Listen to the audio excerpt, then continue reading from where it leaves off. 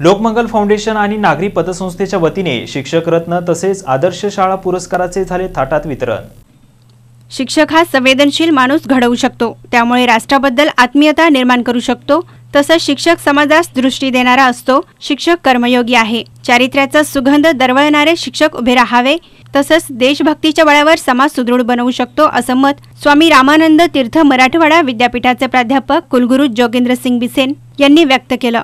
Lokmangal foundation आणि नागरी सहकारी पतसंस्थेच्या वतीने देण्यात येणाऱ्या आदर्श शिक्षक पुरस्कार समारंभात प्रमुख म्हणून ते बोलत होते।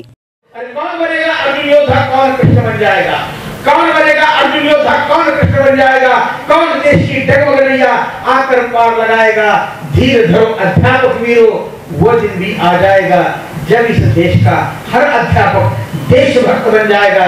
जब या देशाचा प्रत्येक शिक्षक हा देशभक्त बनेल आणि आपल्या माध्यमातून आपले सर्व संस्कार त्या विद्यार्थ्यावर करत देशभक्तांची फळी त्या ठिकाणी उभा करेल, त्यावेळेस या देशाचा भविष्यकाल हा उज्ज्वल ठरेल।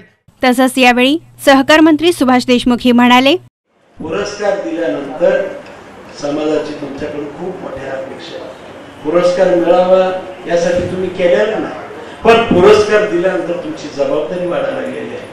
या जबाबदारीची जाणीव सर्व पुरस्कार करताना असावी आणि असाच चांगला पुरस्कार असाच जीवनामध्ये तुमच्या प्रगती व्हावी आणि तुमच्याकडून हा देश हा समाज घडावा अशी ईश्वरचरणी प्रार्थना करतो।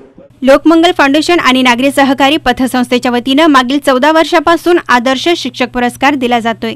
यंदा 7 आदर्श शिक्षकांना तर 2 आदर्श शाळा पुरस्कार सोहळा हिराचंद नेमजन वाचनालयाच्या सभागृहात पार पडला। यावेळी प्रमुख पाहुणे स्वामी रामानंद तीर्थ मराठवाडा विद्यापीठाचे प्राध्यापक कुलगुरू डॉक्टर जोगेंद्र सिंग बिसेन होते, तर अध्यक्षस्थानी सहकार मंत्री सुभाष देशमुख हे होते, तर निवड समितीचे डॉक्टर आशालता जगताप यांनी निवडीचे निकष सांगितलं।